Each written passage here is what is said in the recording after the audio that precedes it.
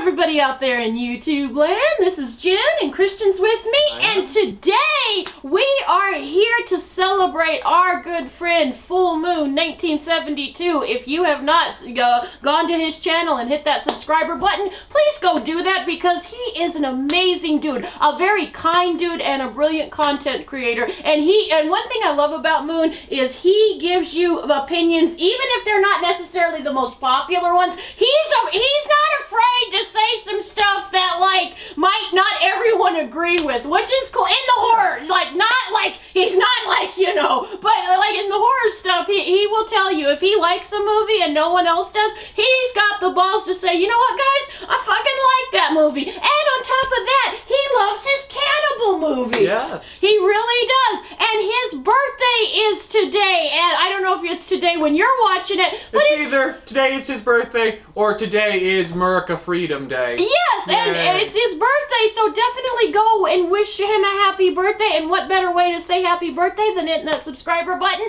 And he's running a contest, even though it should be we giving him gifts, he's giving gifts to us because he's running a contest, and whoever wins this contest is going to get gifts from Foolmoon. And he has one question to this contest, but it's kind of a very interesting one, and Moon wants you and us to say 5 movies that you missed the boat on. So we're gonna give Moon our answers, and we'll tell you. And you're getting 10 in this video. You ain't getting 5 because math. I can do basic, the barest first grader math, and since there's 2 of us, 5 and 5 is 10. Ta-da! Wait, so what you're telling me is there's 2 of us here. 5 and 5 is 10. And 10 sounds better in a YouTube title. So it's our 10 movies we were missed the boat on! Party on. That does not sound nearly as good as the 80s. Anyway! Yeah, anyway. Anyway, so what do you got? Okay, I'll go with the one that I actually didn't see, the only one I didn't see because of the channel first. That being a movie that I saw entirely because of The Last Drive-In and Joe Bob Briggs. That being in my opinion, forgotten. I had never heard of this movie until Joe Bob spotlighted it on Last Drive-In. That being the movie Angel. Angel is the story of a college grad student by day, prep student by day, and fucking stripper by night who walks the streets to get money. But there's a serial killer prowling the streets killing prostitutes, and she teams up with fucking Rory Calhoun, you know, Farmer Vincent from Motel Hell. He's the guy who walks and looks cool. Who's this aging former golden era western star, but he's just doing gun tricks on Hollywood Boulevard, which, okay, yeah, crazy madman waving guns around on Hollywood Boulevard. Okay, some of this movie has not aged particularly well, but she teams up with him and a police officer also tracking down this killer to find the killer and get revenge because one of her friends gets killed by. Yeah, you can skip the sequels though. The Angel 2 and 3 are garbage, but the first Angel is honestly really good. Yeah, the premise of, you know, grad student by day, sex worker by night might sound a little corny and cheesy, but surprisingly the movie plays it pretty straight and actually makes it really work and believable. And also this movie strangely has a lot of heart. It does have a lot of heart. The relationship she has with this aging drag queen who's kind of keeping an eye on her and protecting her from the streets, as well as Rory Calhoun. They genuinely have kind of a really good found family element to the movie. It's really cool. I really like the movie. Very, very cool. What else you got? Oh, okay, yeah. I'll just go through all of mine then. Yeah. Okay, everything else is stuff I saw entirely because of the channel. The first one is one that I saw entirely because of you. Me? Yes, you. Wow. So I've never hidden. Who the fuck listens to me? I've never hidden the fact that the 90s are not exactly my favorite decade in horror. And they're honestly a big blind spot. I give the 90s a little too much shit. There is some really good stuff that came out in the 90s. Yeah. But I think a lot of it is stuff that's not talked about very much. And one of the movies that I was really, really surprised I'd never heard of, and then you mentioned, I think we were watching one of Jason's videos, and he mentioned the movie, and then you were like, oh my god, god, you've never seen the movie. Yeah. That being the New Zealand classic, The Ugly. Yes. This is a really damn cool movie. This is a really cool serial killer movie. That coming from somebody who's not super into serial killer movies, this is a really cool story, cool film about a kind of like a sort of Silence of the Lambs, although I like it better than Silence. You have this investigator sitting in a hearing room talking to this serial killer they've caught, and just him relaying his crimes and why he did them. It's a really damn cool movie. I really liked it. The centerpiece of the movie is the main dude's performance, and he's really damn good. I've never seen him in anything else. I don't know if he ever did much else. He was a New Zealand actor, so I need to actually look in and see if he did. But no, he's gives a really damn good performance. I think it's a very much a hidden gem. It is of the '90s. I don't know many people who talk about it. Really, really good movie. It is, guys, and also it was the first movie. The reason why that movie stuck out to me so much is because it's the first movie I heard about that talked about dyslexia, and that's something you didn't hear about. You don't even hear about it as much. You hear about it a little bit more, but you didn't hear about it that much in the '90s. And being someone who suffered from dyslexia, the movie really stuck out. Stuck out with you. And also, it has there is a scene that has a very cool giallo. The movie's not giallo at all, but there's a lighting scene in one sequence in the movie that's just so giallo, and it's so unique and different. There's so many aspects of this film that is so unique and different, and I'm really glad. If you guys have not checked out The Ugly, I recommended it to Christian, but it is a phenomenal movie. Very much recommend checking that one out. I believe it might be on Tubi, actually. Very cool. And Angel is on Shudder. Another one is Butcher, Baker, Nightmare Maker, aka Night Warning. One of my favorite 80s slasher movies. This is a film that we highlighted, I believe it was last year, during our Pride Horror Month, which, sorry, we forgot to do anything this month. We'll sprinkle some stuff in throughout the year. But yeah, we highlighted it because this is a movie, like, yes, this is a really damn cool, really good, sleazy-ass slasher movie that also, like, is weirdly very ahead of its time and very progressive. Like, one of the, like, they're not the, although the main character does have some sort of, like, stuff about him, but, like, the main, like, one of the main, like, side supporting characters is, like, a gay man who's getting blackmailed, and by these dirty cops for being gay and stuff, and it's honestly, like, a really ahead of its time story. Like, oh wow, they're fucking, like, they're actually, like, doing this. It's not really, like, played up like, oh, he's a deviant or he's a psychopath like a lot of other movies, even movies I like Dressed to Kill or something. It doesn't really do that. It just treats them like they're a normal human being. Oh my God! Shocker, man. But no, it's a really damn cool slasher movie. It's really sleazy. It has incest! There's a lot of incestual tones in the movie. Yay! A lot of heavy incestual tones. I've said I love it. I talk about it every time I mention this movie, but I firmly believe that Final Destination took some influences, because the famous log truck semi scene is basically one for one ripped out of this movie. I don't know if they've ever said it, but you cannot change my mind that I think it was Final Destination 2 that had that. You cannot change my mind that Final Destination 2 totally didn't rip this scene off wholesale. Another one that we highlighted on the channel, that being quite possibly my favorite Christmas movie, that being Dead End. Dead End is... This is one of the, in my opinion, this is one of the both best Christmas movies and best black comedies ever fucking made. This film is hilarious. It's very much in the Stuart Saves His Family, we need to do something camp of, if you come from the right background, specifically a fucked up, super dysfunctional family that may or may not have, like, alcoholism being a running theme throughout them. We wouldn't know anything about that! Then this movie is for you. This is about a family who are super dysfunctional, going to visit their aunt on the holidays, and their car breaks down. They get stuck on this stretch of road that seemingly keeps looping. They can't escape it, and it's really fucking good. It's really fucking funny. I love Dead End. I did too. I never heard about. I knew the poster of the movie more than I knew the movie itself. I didn't even know it was a Christmas movie until we were doing research. I think we highlighted it for one of our 12 Days of Christmas one year. We did, and Lynn Shay. Lynn Shay's in it, and I believe Ray Fiennes. I believe so. Plays the father. So yeah, really fucking great cast. Really, just overall, really fucking great movie. Really love the hell out of it. And a very clever twist. Very clever twist. Really like the ending of it. And my final one is a movie that, going back to the first year of the channel days, that being the movie Found, which is a movie we did you did a solo review on. We found it through the Horror. She's spotlighted it back in the olden days. She said this is perfect for you guys. Yeah, she did. Which she was right, because yeah, this movie, we've talked about this film many a time.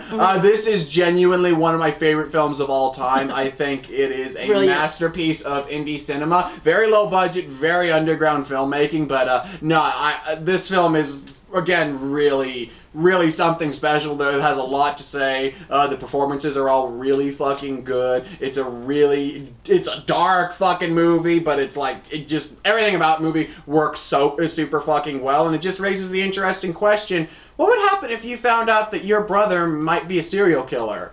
And, you know, there's a lot of other stuff underlying in the movie, but like, that's the main question. At least that's the first question the movie asked, and it's just a really interesting movie that I really fucking love the hell out of. High recommendations. One of my favorite films of all time. What are your 5 movies that you were late to the party on? Okay, like Christian said, you know, there's always blind spots, and I'm gonna start out with a movie that was probably like a movie that everybody okay, so story time, guys. This movie I kept seeing on list after list after list of, oh my god, Becky, this is so fucking good. I heard so many people sucking this movie's dick, and it was a movie. We'll get to it. And part of it, I'm not gonna lie, because when you hear that, especially like with me and Christian, sometimes me and Christian, I don't consider ourselves malcontents exactly, but sometimes movies that everybody loves, me and Christian are kind of sitting there going, really, guys? Cough, cough, quiet place. You know.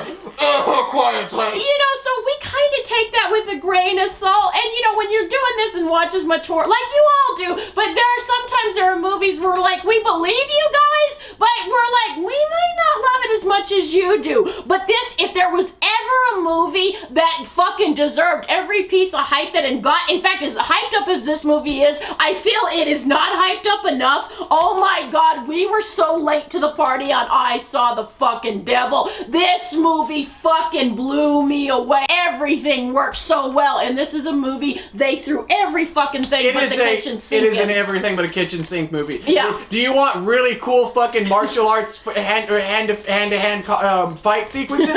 You got it. Do you want knife fights? You got it. Do you want black comedy? You got it. Do you want serial killer on serial killer action? You got it. Do you want just anything? This movie is a everything but the kitchen sink. Gore effects out the ass. It's just fucking amazing. One of the best, possibly my favorite movie out of all of South Korea, which that's saying something considering how much I love South Korean cinema. Yeah, but if you, for whatever reason, I feel like me and Christian are the last people that get on this boat. There's a reason why there's a poster of it on the wall. Yeah, it is, and if you've seen the movie, then I'm just gonna leave you with this line, like, there's a lot of sick people in this world. There's a lot of sick fucking people in this world, man. That is my biggest what the fuck, why didn't we see it sooner movie. Another movie on my list that is one of my personal favorites, in fact, Christian always knows when I'm kind of going through shit, because and this is gonna sound weird to you people, but Christian can testify to this. This is weirdly my comfort movie. Yep. When I'm down, this is a movie I kind of turn to, and it's like a little security blanket. And you know, if you know me, you're gonna go, yeah, that's Jen. But the fucking Poughkeepsie tapes, I don't get unnerved or scared very often, and that movie creeped you out. That movie, because I watched it super late one night, Christian was gone, and I didn't really realize how much it impacted me, but after the movie was over, I went to the kitchen to get something to drink, and like the thought occurred to me, did I lock the front door? Because there's a scene in the movie, and it's not even a graphic scene, it's not like a totally graphic scene, it's just where the killer is watching his victims for a couple hours before he does anything, and if you really think about it and you're alone, and I realize that I'm having these thoughts right after this movie, I'm like, this movie kind of creeped me out a little bit, and for someone like me, I'm not trying to like, I have the hardest horror dick, nothing scares me, but it takes a lot, and this movie did unnerve me, and why is it my comfort movie? I have no fucking idea, but when I'm really down and depressed, this is a movie I'll turn on, and it's very weirdly comforting to me. You know, the movie about a serial killer that shows a scene where a little girl gets hit in the rock and she's raped and murdered? Yeah! As you do. That's my comfort zone! I don't know why, but it's my comfort zone. And if you ask Jen, have you ever seen a masterpiece, Jen? And this is a movie, and it is called Red to Kill. It came out in 1992, I believe. It's from Taiwan, I believe. And oh my god, guys, this is a rape revenge film, but it is so much more. This movie is like, of all the movies and it wasn't even for the channel. I just was doing it, looking for a list, and Christian again was gone, and I think Christian got so sick of, because on the phone, I'm like, dude, come home, we have to watch this movie. The first thing you have to do when you get home is watch this movie, and I think you were thinking I was really blowing it up. I did. It's a very good, as I've said many times, I describe this film as the best movie I'm never going to watch again. Phenomenal movie. Totally agree with you that it's a masterpiece. Even I'm like, nah, man, that movie is too fucking hard to watch in a lot of ways for a lot of stuff, so yeah, no. But it's a great movie. And you guys know I love my rape revenge films, and this is possibly, I love it even more, and nothing against I Spit on Your Grave. Possibly the best one ever made. This is, for me, personally, one of the best, and I had never, like, after I heard about it, I think Spooky Rice I saw did a video on it, but other than that, I haven't heard too many people talk about this film, and maybe I can understand why, because it goes places, and it is dark, and it is brutal, and it is dealing with some heavy-duty subject matters, and it does some brilliant things with your characters. I mean, you think that, when I say rape revenge, you think, oh, this is a standard fare. This movie is anything but standard. The last two movies, one we did for, again, it's very fitting that this video is for Full Moon, because it's kind of Full Moon that made me discover this movie, because he's doing the thing of your favorite, the top favorite movies of the 80s, and to do research, we were watching movies, and for this particular year, there was a movie on a list that I'd never heard of called Julia Darling, and it's about, it has incest. Have you ever hated your mom because she takes your attention away from your daddy, and then the bitch gets rid of your snake, and then the bitch almost gets attempted rape by a hot delivery boy? Pepsi delivery boy? Yeah, and that's what, and then after that, it gets super crazy. Oh my god. And then the movie gets weird. Yeah. And then the movie gets weird. Oh my god, I'd never heard of this movie, and this was one of the most fun movies I've ever had in my life. The bitch gets rid of the little girl's snake, and the little girl does kind of want to bang daddy, and her mom's an insufferable cunt, if I'm gonna be perfectly honest, wants to send her to boarding school, and she's gonna get raped, and she's like yelling for Julia, help me, and she gets her gun, right? And then she's gonna shoot the dude, and then she's like, wait a minute, this fucking bitch got rid of my snake and sent me to boarding school? Fuck it, let him rape her, let her kill her, and then I'll set it up. And it, like I said, it gets weird after that. She has a weird relationship with the rapist, and she's the little girl's really smart. Like, I was impressed. I still haven't seen it, but the only movie I kind of like sort of get a little bit of a vibe from how you describe it is like Little Girl Down the Lane or something. It's like I expect this a lot, but that's kind of the only film I can kind of sort of get a feeling for it. I get that, but this is one like don't be fooled, and I believe this is also on Tubi. Oh my, it's bonkers. It's balls to the walls. It is not a Red to Kill. It's like this deep, impactful, insightful movie. No, it's fun. This is just batshit crazy. And my last one, it's a controversial pick, but listen to me, people, when I say this. I was late to party on Tales of Halloween, and I know people always say when they say some of their favorite anthology films, it's usually either Creepshow or Trick or Treat, and those are fucking phenomenal anthology films, and people always give me the side eye because Jen goes, yeah, those are really great film, guys, but if I'm gonna be honest, my favorite anthology film of all time is Tales of fucking Halloween. Oh my god, this is a movie that doesn't get talked about enough when we're talking about anthologies, and I don't understand why. Admittedly, there are a couple of segments that are not as good a quality, but the ones that are good are so fucking good. Like, and Lucky McKee and Pollyanna McIntosh do a segment in one of them, and oh my god, I fucking love that segment so much! There's one that my personal favorite is the one where Barry Boswick from Rocky Horror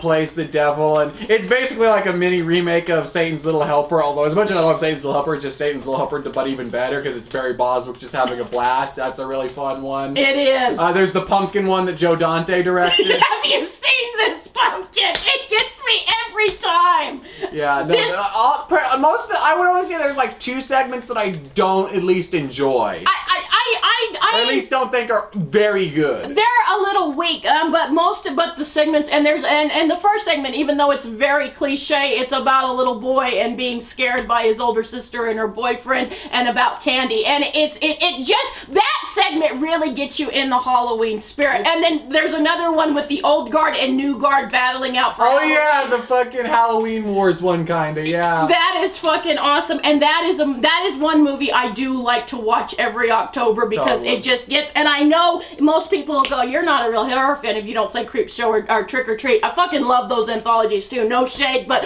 why don't more people love fucking Tales of Halloween? They're so good! And the Polly Adam McIntosh Lucky McKee one, oh my god! I fucking love that! It's a very good movie. It's a very good one. It's a very good movie. And I'd heard about it for a while, but it was one that I had never, and then when I watched it, I was like, oh my god, this is so fucking good. It was an instant personal classic for me, and it was one I'm like, oh my god, I should have seen this years ago. Yeah. So those are our movies, and thank you, Moon, for having this. This was actually a really fun question. This is a fun question that made you think and kind of reflect on some of the movies you don't think about as much. It is true, and what's really interesting is I've seen a few other people's videos. It's so cool to hear drastically different between everybody. It's super fun to hear. Everybody's giving such different answers, and hopefully our video and everyone else, maybe there's a few movies that we've mentioned that you've never seen that you might want to pick up or check out. So very cool. Go wish Moon a happy birthday, and better yet, if you really want to wish him a happy birthday, hit that subscriber button, because he wants to build his channel and you guys are missing out, because Moon is a very cool dude, a very kind dude, and he should be way bigger. He's just one of those channels that should be way bigger. So definitely go show him some love. And if you do happen to, speaking of love, if you do happen to love the content, or at least halfway, can stand us, hit the subscribe button on ours. We would be very much obliged if you did that, because we really do appreciate it. And as always, Boos and Ghouls, we wish you a good day, a good evening. Keep talking horror, and please join, if you're a content creator, do Moon's tag, because this is a really cool one. He has a cool contest going. Go show Moon some love. Go show Moon some love. So with all that out of the way, Boos and Ghouls, we wish you a good day, a good evening, and we'll talk to you guys real soon. Bye, guys. Cheers.